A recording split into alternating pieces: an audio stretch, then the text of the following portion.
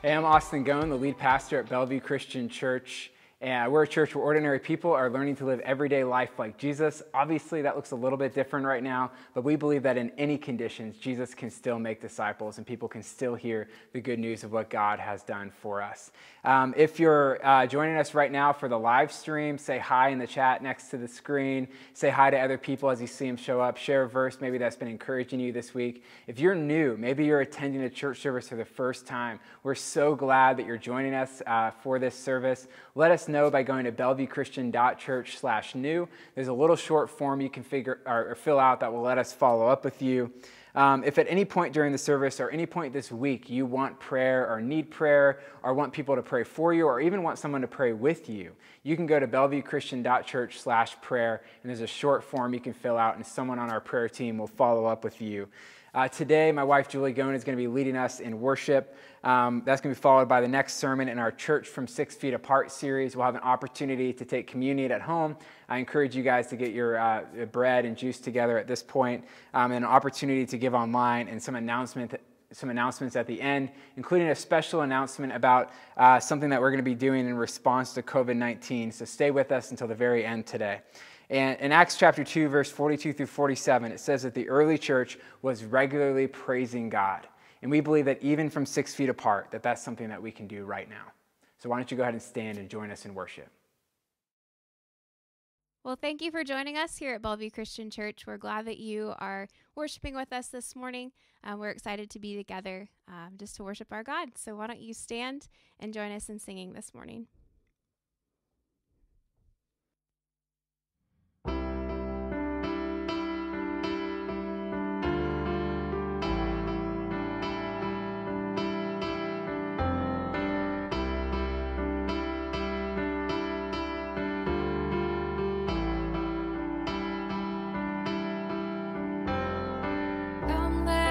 Worship our King.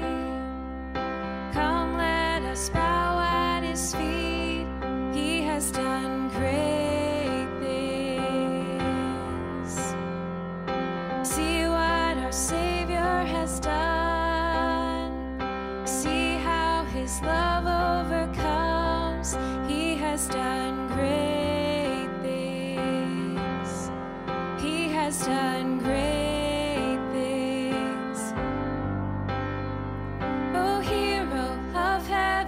You conquered the grave, you free every captive and break every chain, oh God. You have done great things. We dance in your freedom, awake and alive.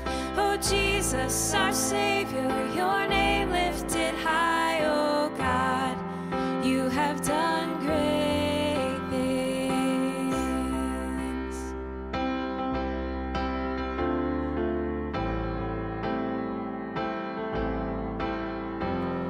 Faithful through every storm, you'll be faithful forevermore. You have done great things, and I know you will do it again, for your promise is yes and amen. You will do great things. God, you do great.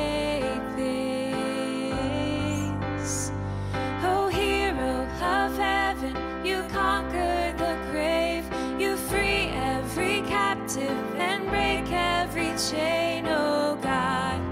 You have done great things. We dance in your freedom, awake and alive. Oh Jesus, our Savior, your name lifted high, oh God. You have done great things.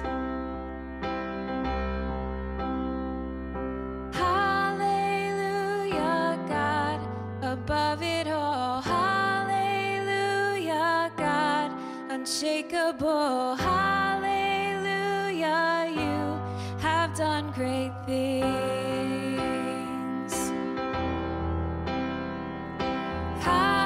Hallelujah, God, above it all, hallelujah, God, unshakable.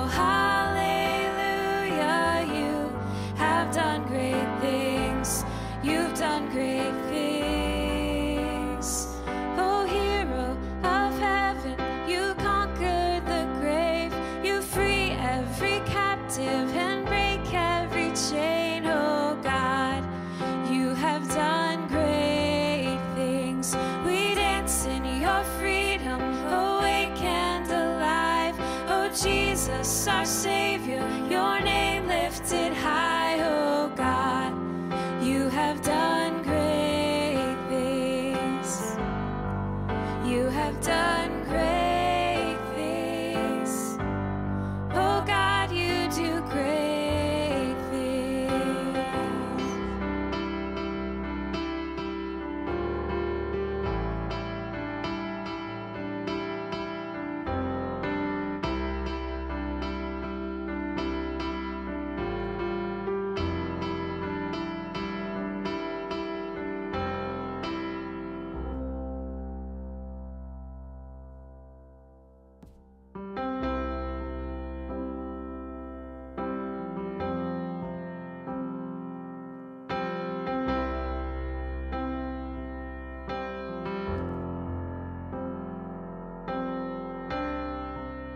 Worthy of every song we could ever sing, worthy of all the praise we could ever bring,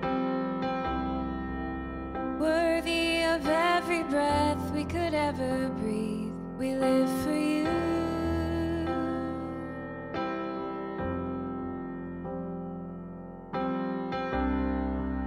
Jesus, the name above every other name.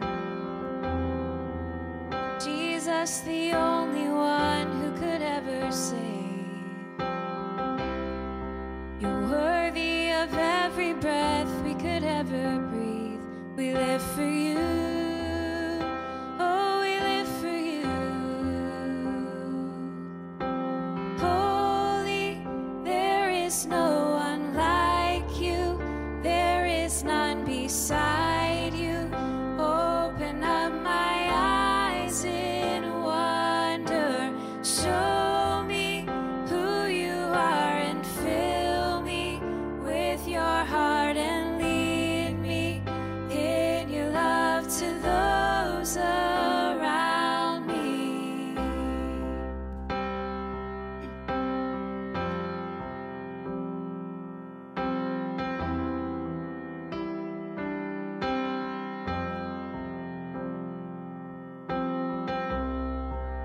Worthy of every song we could ever sing, worthy of all the praise we could ever bring. You're worthy of every breath we could ever breathe. We live for you.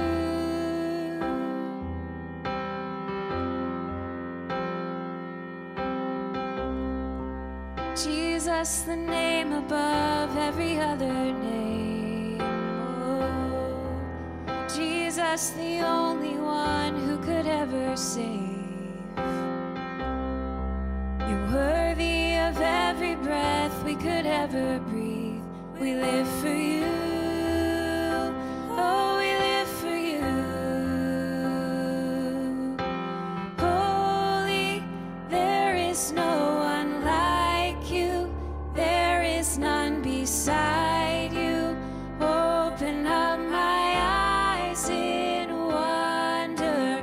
Show me who you are and fill me with your heart and lead me in your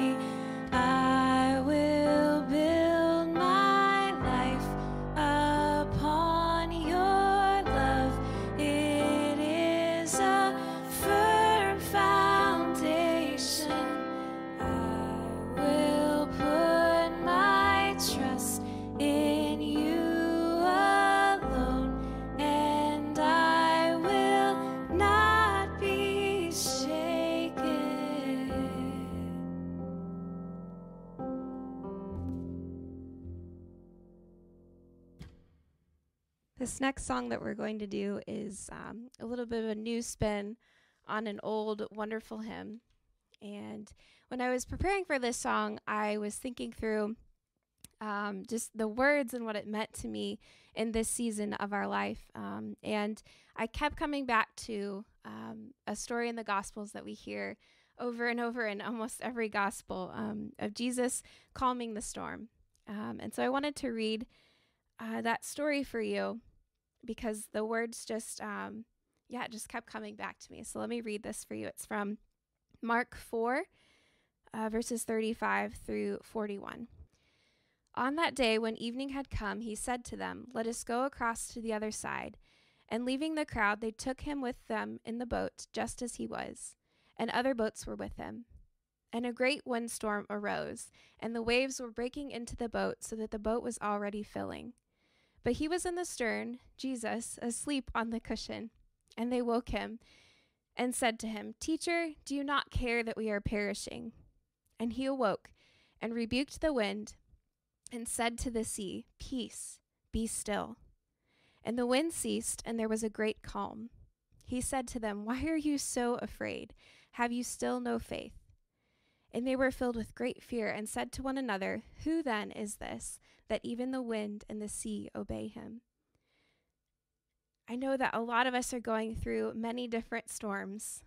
Collectively, as a globe, we are going through a large storm. Individually, in your families, in your homes, there's storms uprising in and around you. And I just want to encourage you that our God is still the God who can calm the wind and the waves, that our God is still the God who can say to you, "Peace, be still." And so it's my prayer that he says that to you in this time as we continue worshiping, that he says, "Peace, be still," to your heart and to your soul. Let's sing together.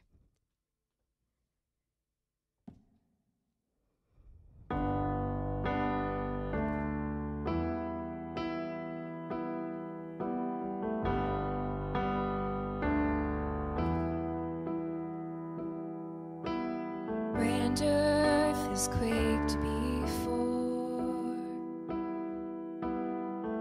moved by the sound of his voice. Seas that are shaken and stirred can be calmed and broken from my regard. Through it all, my eyes are on you. Through it all, it is well. Through it all, my eyes are on you, and it is well.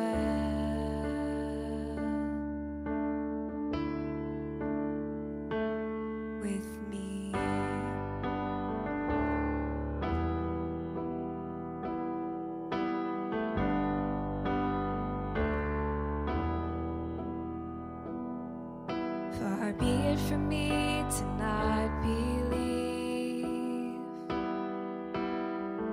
even when my eyes can't see. And this mountain that's in front of me will be thrown into the midst of the sea. Through it all, my eyes are on you. Through it all, it is well. Through it all, my eyes are on you, and it is well. Oh, it is well. So let go, my soul, and trust in him. The waves and wind still know his name. So let go, my soul, and trust in him. The waves and wind still know his name. Let's sing that again. So let go, my soul, and trust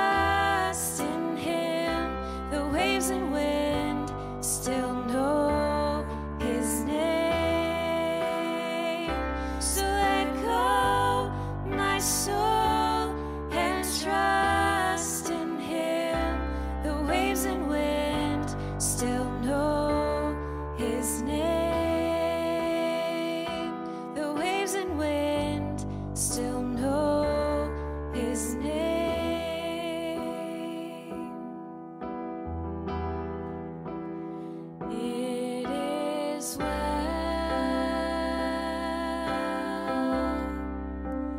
with my soul. It is well with my soul.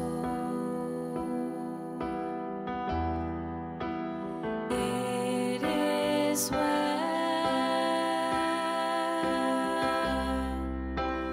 with my soul. It is well. It is well with my soul. It is well. It is well with my soul. With my soul. It is well. It is well with my soul. I'm sure those words are familiar to you and speak peace to you, so let's sing those again.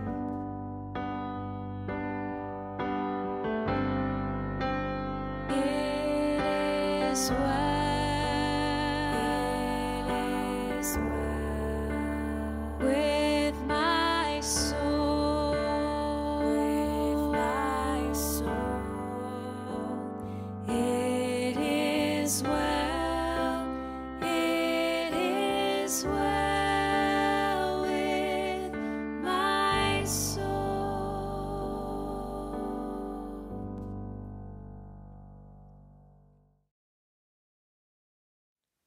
So about a month ago, when this crisis was just getting started, there was a story that came out in the New York Times with the title, this is what it was called. It said, he has 17,700 bottles of hand sanitizer and nowhere to sell them.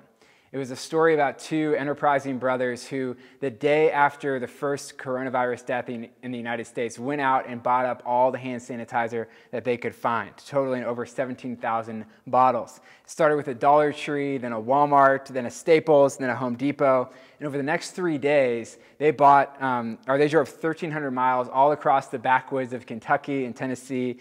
And they ended up with their initial 300 bottles. They were selling them online for between $8 and $70 each, which is a lot more than they were purchasing them for, even as hospitals were rationing those same supplies.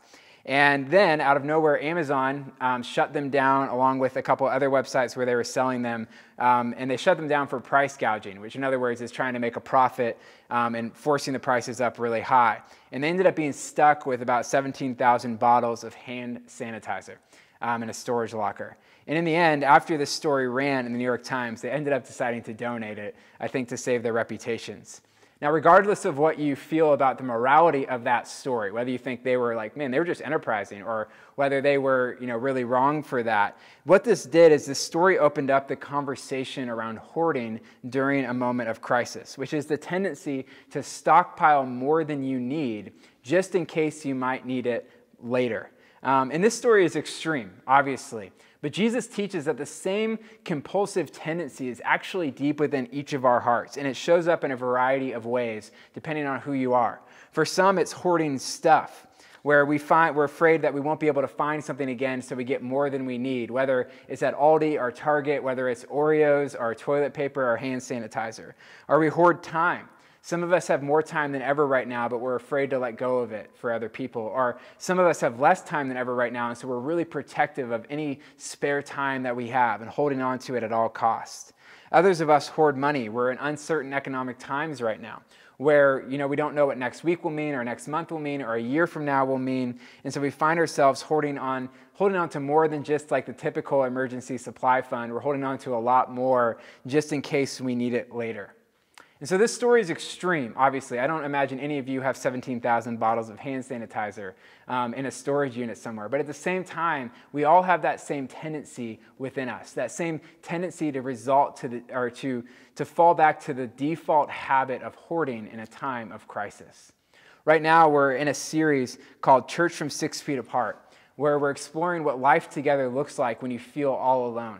We're taking a look at one of the most formative texts in the Bible when it comes to shaping a vision of life together, Acts chapter 2, 42 through 47. And we're thinking about some of the habits of life together listed out in that passage, a passage that assumed they were going to be gathering in person. We're asking, what does it look like to do those habits from 6 feet apart? What does it look like to devote ourselves into those habits rather than drifting into the default habits associated with a moment of crisis? What does it look like to have generosity in a time of hoarding, fellowship in a time of isolation, apostles' teaching in a time of streaming, and prayer in a time of control?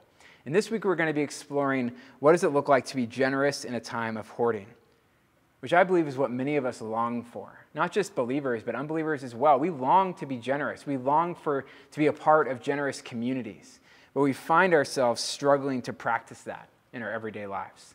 If you have a Bible, why don't you open up to Acts chapter 4, 32 through 37. We're going to take a quick look back at Acts chapter 2, but we're going to be mostly in Acts chapter 4, 32 through 37, and we're also going to be a little bit in 1 Corinthians chapter 8 and 9 as well. And so if you have your Bibles open to Acts chapter 4, I want to start now back with Acts chapter 2, one of the most formative texts on shaping this vision of life together. But one of the clearest habits of life together that shows up in this text is the habit of generosity. Listen back to Acts chapter 2, 42 through 47. In verse 44, it says this: all the believers were together and had everything in common. And then it says, listen to how far they went. It says they sold property and possessions to give to anyone who had need.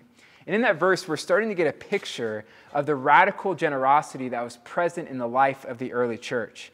But if you go ahead a few chapters to chapter 4, you get an even deeper picture of what that generosity looked like, a more expansive picture of it in Acts chapter 4, 32 through 37. And let's read this and listen for the radical generosity in this community.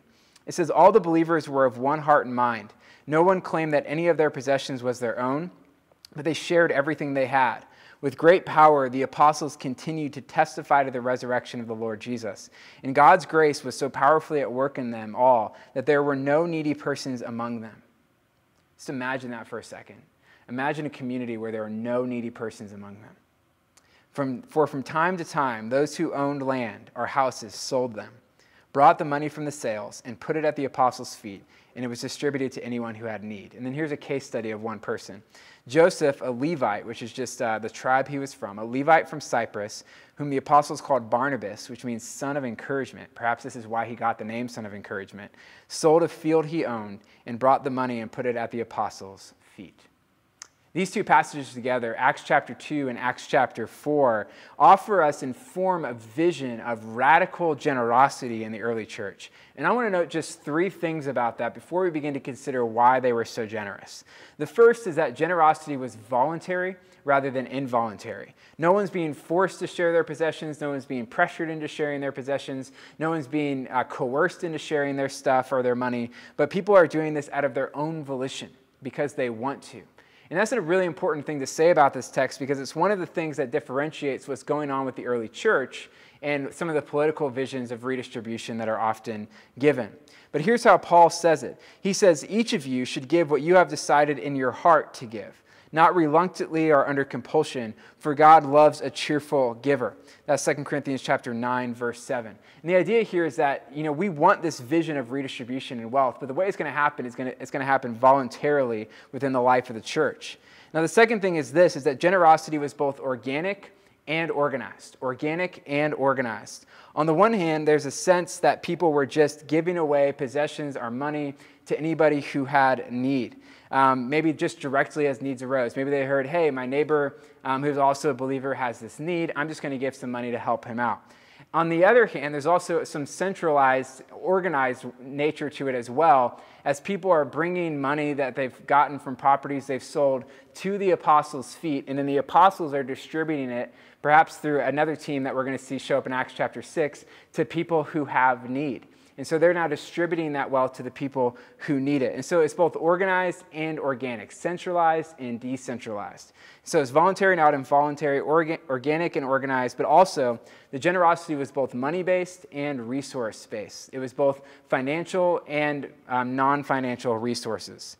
In this passage, there's a sense that people are not just sharing money, but they're sharing their stuff. You know, you have a guy who has a riding lawnmower, and he sees his believing neighbor has a lawn that needs mowed, and he says, hey, you can borrow my riding lawnmower. That kind of stuff is happening in the early church. At the same time, maybe this guy has 2 riding lawnmowers, and he notices that his neighbor has a need that money could meet, and he says, hey, I'm going to sell one of my riding lawnmowers so that I can give you the money that you need. And so they're both sharing possessions, and sometimes they're selling things that they possess in order that they might give money to those who have need. And I think that's important because it's not just one or the other. Generosity isn't just limited to money, but it extends to a whole way of life. Generosity is a posture. It's not just about what happens with your bank account. It's about what happens with your schedule. It's about what happens with your possessions and within your own home. That's what generosity is all about, not just your money. And as a result of all of this, this generosity that was in the life of the church, that was voluntary, not voluntary, involuntary, organic and organized, money-based and resource-based, what does it say? It says in chapter 4, verse 34, there were no needy persons among them. There were no needy persons among them. That's a crazy result as a result of this in the life of the church. Now, as I mentioned last week, this is the Instagram of the early church. They get things wrong. If you read ahead to just chapter 5, you hear a pretty famous story about Ananias and Sapphira, who didn't just have a problem with generosity, but had a problem with lying and deceit. And what ended up happening is they ended up dying instantaneously. Just shortly after this, and it's all related to generosity. But here, we're seeing what generosity looks like at its best. We're getting an image of generosity at its best. And even amid social distancing, this is a vision that we want to reach for and strive for, even from 6 feet apart. But the question is why? Why was generosity, rather than hoarding, their default response? What did the early church know about the world that we don't often realize? What did they know about generosity that we don't know? One of the things to realize about the author of Acts is that he's also the author of what's called the Gospel of Luke. The long title of Acts is Acts of the Apostles. But the writer of that is the person who's named Luke, who also wrote the Gospel of Luke, which is about the life and ministry of Jesus. And originally, it was actually one long book. It was Luke Acts, all together, where Luke was telling the story of the life and ministry of Jesus, and Acts was telling the story about the life and ministry of the apostles following the message of Jesus. Acts is part 2, Luke is part 1. Here's why that's significant. If you're wondering why they were so generous, you have to go back to earlier in the story for an answer. You have to go look at the teaching of Jesus to make sense of why these people were so generous. You have to remember what he taught about life in the kingdom of God. If you remember, the main thing Jesus came to tell us about was the good news of the kingdom of God. Here's how we describe it at our church. We say that God, through the life, death, and resurrection of Jesus, has opened up everyday life in his unending kingdom for ordinary people like you and me. And what he did is he made that life in that kingdom available through his death on the cross in our place and through his triumph over death and resurrection. Now he's made that life available, and we enter into that life through baptism and faith and repentance. But as we enter into that kingdom, Jesus also has a lot of teaching about how we're supposed to live in that kingdom. And one of the things he taught about most was the economics of the kingdom of God. And there's a particularly famous teaching from Jesus that I imagine the apostles would have been teaching to these new believers. It's memorable. It's something that would have been on their minds, that would have shaped the kind of life that we're seeing in Acts. You can almost assume it's being taught in the background. It's a little bit of a long passage, but let's read through Luke chapter 12, 22 through 34. Jesus has his apostles and he's teaching them, and here's what he says. He says, "Therefore I tell you, do not be anxious about your life, what you will eat, nor about your body what you will put on. For life is more than food, and the body more than clothing. Consider the ravens. They neither sow nor reap. They have neither storehouse nor barn, and yet God feeds them. Of how much more value are you than the birds? And which of you, by being anxious, can add a single hour to his span of life? If then you are not able to do as small a thing as that, why are you anxious about the rest? Consider the lilies, how they grow. They neither toil nor spin. Yet I tell you, even Solomon in all his glory was not arrayed like one of these. But if God so clothes the grass of the field, which is alive in the field today, and tomorrow is thrown into the oven, how much more will he clothe you, O you of little faith? And do not seek what you are to eat and what you are to drink, nor be worried. For all the nations of the world seek after these things, and your Father knows that you need them. Instead, seek his kingdom, and these things will be added to you. Then he goes on, fear not, little flock, for it is your Father's good pleasure to give you the kingdom. Sell your possessions and give to the needy. Provide yourselves with money bags that do not grow old, with a treasure in the heavens that does not fail, where no thief approaches and no moth destroys. For where your treasure is, there your heart will be also. It's a long passage. There's a lot going on here. But I read the whole because I think it's in the background of the minds of the believers. And I just want to focus on one idea that I think shapes why they're so generous. And it's this. And it's what we see show up here. It's that if a scarcity mindset leads to hoarding, an abundance mentality leads to generosity. If a scarcity mentality leads to hoarding, an abundance mentality leads to generosity. In other words, our behaviors, our actions follow our mindset, our mentality, or our worldview. If you read this passage closely, you're going to notice that Jesus is contrasting two different mindsets or mentalities that produce two different results. And I'm going to put these up on a chart for us. On the one hand, you have the scarcity mentality that shows up here. And the scarcity mentality says, hey, there's not enough for everyone. And so I need to take as much as I can. And that leads to anxiety because then we're responsible for our own lives. And then that leads to hoarding, which again is storing up more and more for ourselves. On the other hand, you have what you might call the abundance mentality. And the abundance mentality says the opposite. It says there is enough for everyone. There's enough to go around, which leads to then trusting God with our lives, believing that he loves and cares for us, which then allows us to be generous rather than hoard.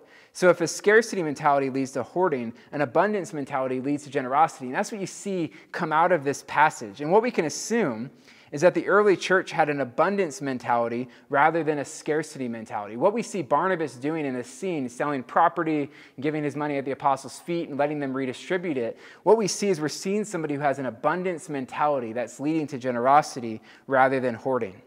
And to illustrate the difference between the scarcity mentality and abundance mentality, I want to spend a ridiculous amount of time discussing toilet paper, just for a little bit. I've taken this from our home. I saw some of your mouths water just as I got it out. And I promise you that this is the most that I'm ever going to talk about toilet paper in a sermon. But right now it's normal that if you go to Target or Aldi or any grocery store, you look for the toilet paper shelves, often you'll find that they're completely wiped out and they're empty.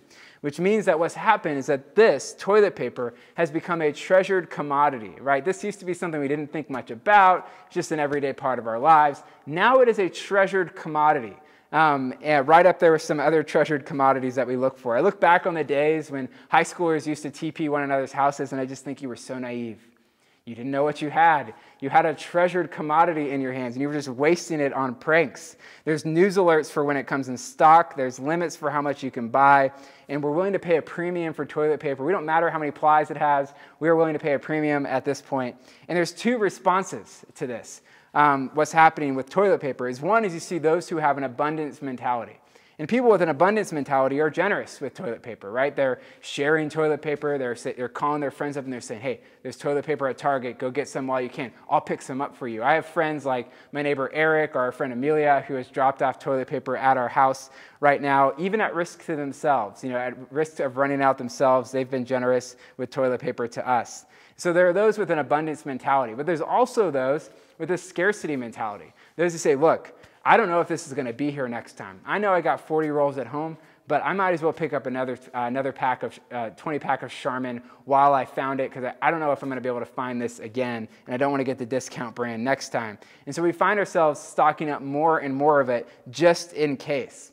But in reality, what we're seeing happen in the toilet paper aisle of a Target is a picture or a microcosm or a window of what happens with the world at large and with everything else under normal conditions. The world is just one big Target toilet paper aisle where we're constantly grabbing things, and there's a tendency toward generosity or hoarding when it comes to resources. So think about stuff and time and money for a second. If we see those things with an abundance mentality, we'll be generous with them. We'll give away our time. We'll give away money. We'll give away stuff. But if we see those things with a scarcity mentality, we'll always take as much as we possibly can just in case it's not there next time.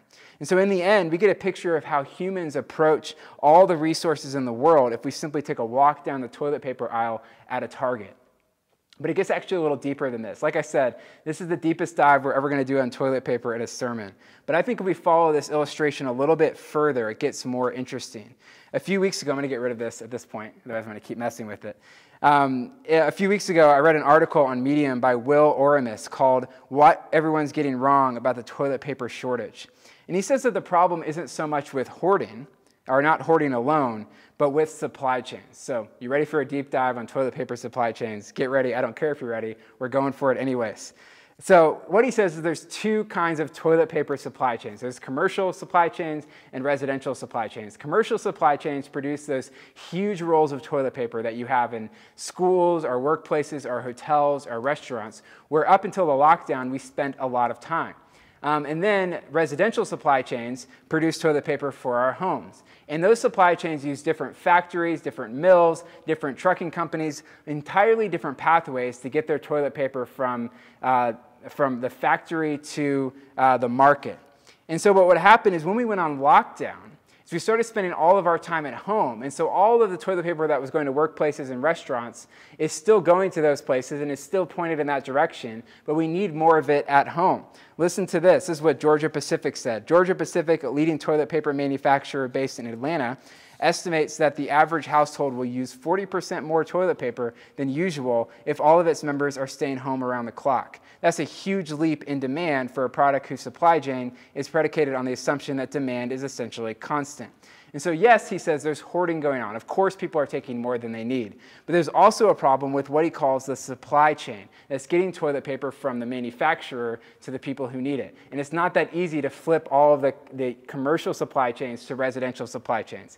Now, if you just had your mind blown, like I did when I first read this article, there's more to it. And this is why I think this is significant for what we're talking about right now. I didn't just want to give you a tidbit about toilet paper supply chains. What this does is it forces us to ask the question, how does God get the abundance that he's created, the abundance of resources that he's created in the world? How does God get that abundance to the people who need it most? And so what he does is he makes use of a supply chain that involves ordinary people like you and me. And then we see this language show up in 2 Corinthians. In 2 Corinthians 8 and 9, Paul is in a situation where he's trying to raise money from the churches in Corinth to help with a famine relief effort that's happening with the churches in Jerusalem that had wiped out their economy. And so he's raising money from Corinth, but then listen to the supply chain language that he uses. If I'm losing you, just stay with me. Follow me here.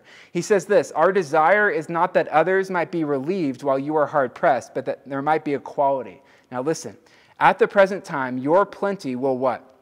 Your plenty will supply what they need, so that in turn their plenty will supply what you need. The goal is equality. As it is written, the one who gathered much did not have too much, and the one who gathered little did not have too little. 2 Corinthians 8, 13 through 15. In short, he's saying that people with more than enough are actually part of God's supply chain, and we're meant to take that plenty that we have and use it to supply and meet the needs of other people. And so God normally doesn't just drop resources out of the sky, although he did that in the Old Testament a few times. Normally what God does is he uses humans and he gives things to us, he entrusts things to us to steward, and then to point that supply that he has given us in the direction of those who need it most. He uses people to get the job done. Then Paul goes on to say this, "Now he who supplies seed to the sower and bread for food will also supply and increase your store of seed and will enlarge the harvest of your righteousness." And he goes on, "You will be enriched in every way so that you can be generous on every occasion, and through us your generosity will result in thanksgiving to God." What he's saying is that God is able to give back what you give away because he has an endless supply. This isn't prosperity gospel. This is simply supply chain theology. This is simply the fact that God uses ordinary people. He has unlimited resources to get his abundance into the hands of the people who need it most. Here's why that matters. If there's a shortage of something, there's a problem with the human supply chain, not God the supplier. If there's a shortage of something, There's a problem with the human supply chain, not God, the supplier. Sometimes we think, I have a scarcity mindset because there's just not enough to go around. But the reality is that God has endless resources. But what happens is that those resources get stuck with people who ought to be giving those resources to other people who really need them.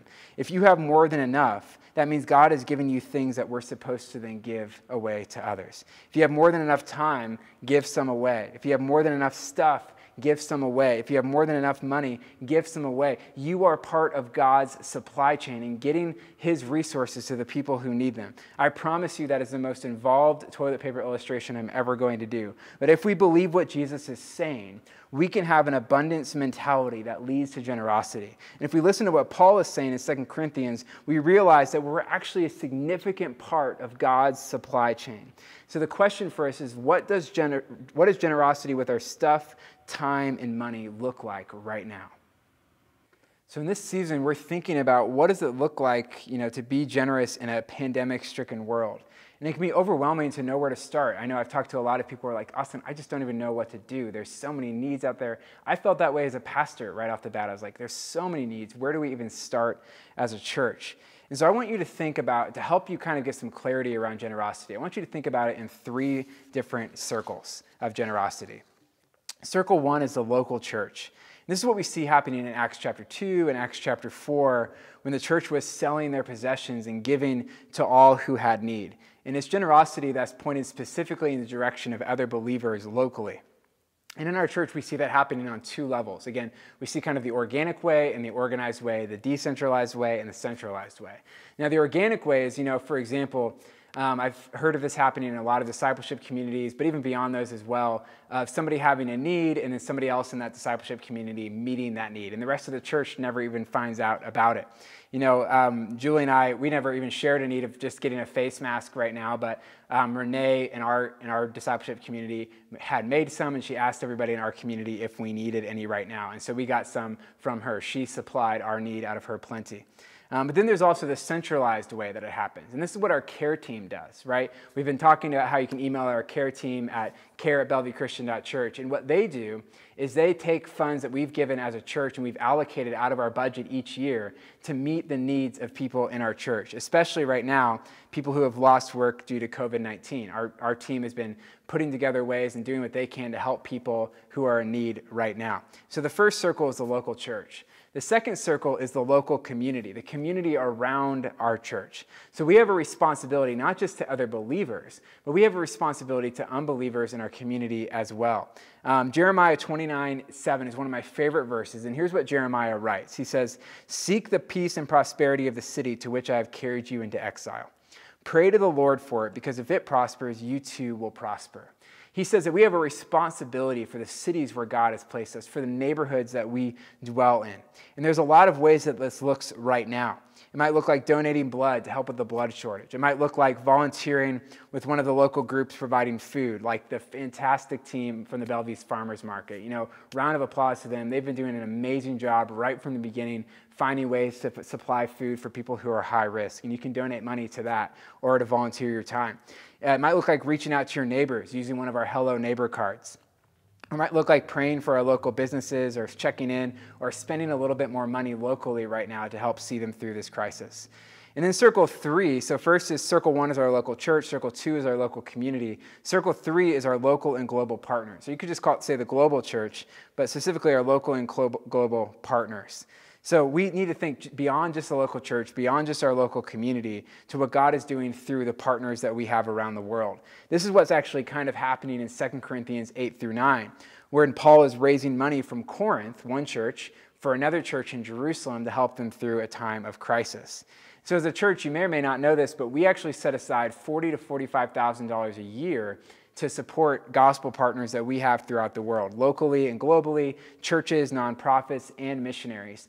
We help anybody who has to support raise their job or organizations that rely on support like nonprofits or even church plants. We set aside a part of our budget to support them.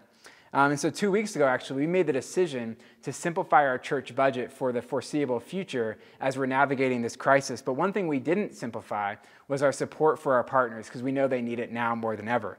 And just this past week, I was on the phone with one of our partners, and they said to me, I just want you to know, Austin, that your church, when this past week, we got a check in the mail for this quarter from your church. They weren't surprised, but they were so blessed by the fact that we still care about them and we're still giving to them and we're still helping them through this time.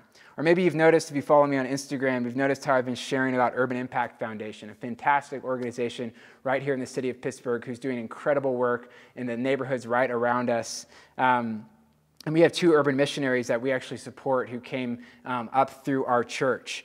And that's just another organization that we work with right now. And this season's hard for nonprofit organizations, as many of them are struggling with uncertainty, as people are withdrawing some of their support during just hard economic times. But I encourage you that if you have the means, and if you are already, keep supporting. And if you aren't, maybe look for one of our partners that you could step up and support right now. And so those are the 3 main circles of generosity: the local church, the local community, and our local and global partners. But it can still be a little bit overwhelming to know where to start. It's still a lot, to figure out, what do I do? Who can I trust? And so on. And so what we've decided as a church to do is to keep it really simple.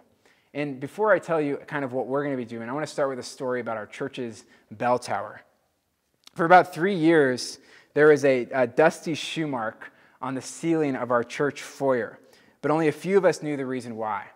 Me and my brother Mark and our friend Andrew Howler had decided that we wanted to explore the church bell tower at Bellevue Christian Church. We'd always wondered what was up there and why we never heard the church bell ring. We didn't exactly get permission to do this, but we decided we just keep it on the down low and we go explore it. And so we get together at the church on a summer afternoon. I think it was in high school, it might have been college, but one afternoon in the middle of the summer, and we meet in the church foyer to figure out how to get up there. We see there's a loose tile that maybe you've seen at our church, and we look around, and so we find that tile and we push it up, and we get a ladder to climb through it. And so we climb up the ladder and we get into a very dark chamber that's about 15 to 20 feet high, and it has a rickety wooden ladder leaning against one of the walls. And what looks like another removable, tile or covering about 15 to 20 feet above us. And it's dark in there. And like teenage boys, we did not bring flashlights. And we weren't really thinking through all the parts of our plan. All we had was dumb phones and the tiny amount of light that emits from those. And so one of us decides to climb the ladder first. I don't remember who it was. Somebody decides to climb the ladder, and the other 2 stand in the chamber below, shining tiny bits of light from our dumb phones that are doing nothing. And we find that we get to the top of the ladder, and we can't figure out how to remove the ceiling tile up there. And so after about 10 minutes of attempts, we finally find a way to get the cover off, and light bursts into the dark chamber below where we've been standing. And the person who climbs the ladder disappears into the room above, and we hear them yell down, "There's no bell up here." And so we climb up the ladder to the bell chamber. We find out that he's not joking. And in fact, all we find up there is a singular metal chair. It's all very dusty. And there's a few loudspeakers that are pointed out the windows. And so we're a bit disappointed by the fact that there's no bell, and we're a little bit creeped out by the metal chair, honestly. And so we sit up there and chat for a little while before heading back down. We consider what it would be like to spend the night up there sometime. But on our way back down, one of us slips as we're climbing through the last part back into the foyer, and their shoe hits the ceiling, leaving a dusty shoe mark, which is evidence that we had been up there. And so even though I ended up telling some people that we had climbed up the bell tower, I started asking around to find out why we didn't have a bell. And I kept hearing some version of the same story from different people. And it was that we donated it to be melted down during one of the world wars for a scrap drive that they used to do at the time to help with the war effort. And so actually this past week, I called some people in our church to try to confirm this story. But nobody could tell me for certain. It's a rumor, it's a legend, a theory.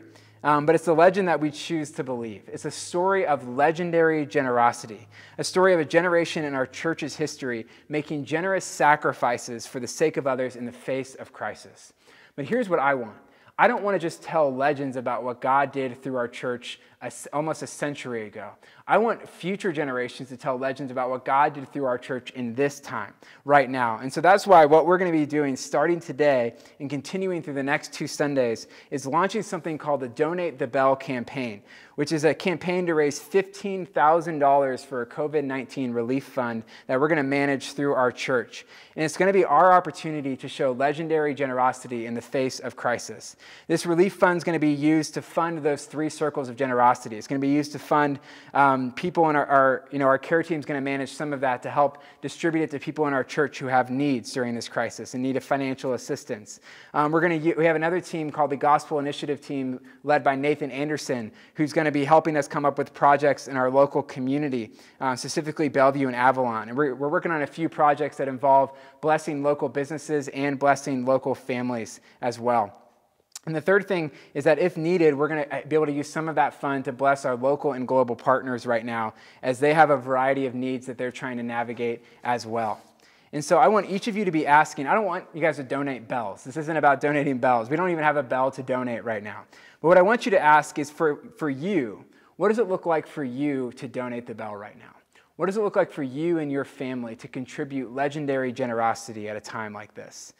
And I understand if you're not in a position to do that right now, and that's okay. But if you are, be asking, what does it look like to donate the bell? Get your kids involved. Let them do chores around the house to raise money so that you can give away to the Donate the Bell campaign. And so when you decide how much to give, there's 2 ways that you can give. You can go online to bellevuechristian.church/bell, and then there's a button there to give to the COVID-19 relief fund, or on the giving page of our website, if you just click COVID-19 Relief Fund or Donate the Bell campaign from the drop-down menu, that'll be able to give to it as well. Or you can write a check to Bellevue Christian Church, just send it to 680 Lincoln Avenue, Bellevue, PA 15202, and you can just write Donate the Bell campaign or COVID-19 Relief Fund in the memo line. What we're asking is that this is over and above giving. So again, think about what you normally give to our church in a month and keep giving that, because we need that right now, especially as a church. But we ask that this is over and above, going to the next level to try to give to this fund as a church. And so my hope is that we wildly exceed the goal of $15,000, and that a decade from now, people are telling stories of this generation. And by generation, I don't just mean one specific subset of our church. I mean the whole generation of our church. I want future generations to tell stories of legendary generosity in the face of unprecedented need from this generation in Bellevue Christian Church. As a result of this campaign and the initiatives we launched from it, I hope that we get what we talked about last week. We get favor among the people in our local community. And I hope that we also see Acts chapter 4 come true, where it says, "And God's grace was so powerfully at work in them all that there were no needy persons among them." To come to a close, there's one word that I haven't talked about yet, and it's a secret to all of this. It's the word grace. Notice how the word grace shows up in Acts 4 and in 2 Corinthians 8 through 9. In Acts chapter 4, it says, "In God's what? God's grace was so powerfully." Another, you could just put the word gift.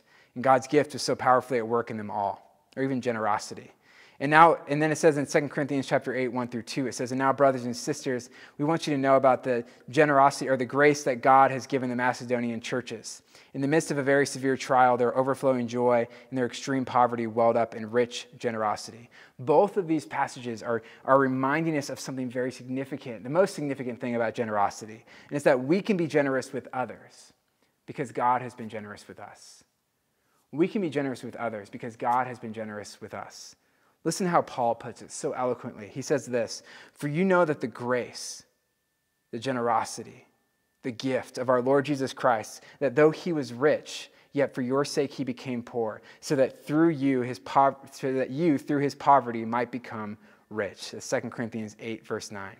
We have received the ultimate generosity. God has not just, it's not just about financial generosity or resources or anything, but God has given us spiritual generosity. He's exchanged his own son for us, that Jesus went to death on a cross in our place so that we might exchange our spiritual poverty for his spiritual riches. Generosity starts with the gospel. The gospel, the good news of what God has done for us in Jesus, ought to make the church the most generous society on earth. And it's at the table of communion that I'm inviting you to do at home, where we remember that. It's at this table where we break bread and we drink juice representing Christ's body broken for us and his blood poured out for us. It's at this table where we remember the ultimate act of generosity, the ultimate act of God giving of himself for us. And it's as we partake in this meal that we find the grace that we need to give and be generous toward others. I now encourage you to take a few minutes to take communion at home and to give online, and maybe to begin to pray together about how you guys might give to the Donate the Bell campaign in the coming weeks. Stay with us for announcements.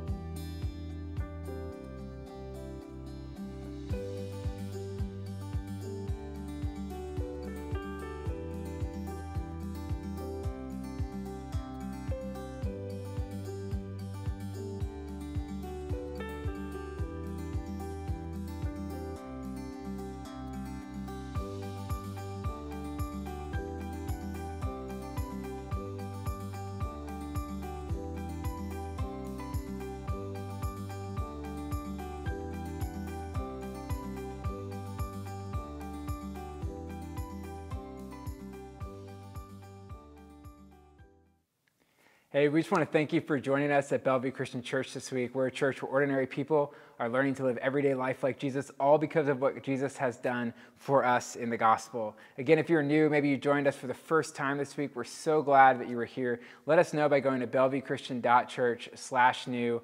That's the best way to let us know that you were here. And if you haven't already, also sign up for our email. That's the best way to get updates about what's going on in our church. You can just go to the front page, bellevuechristian.church, and there's an opportunity to sign up for our email there.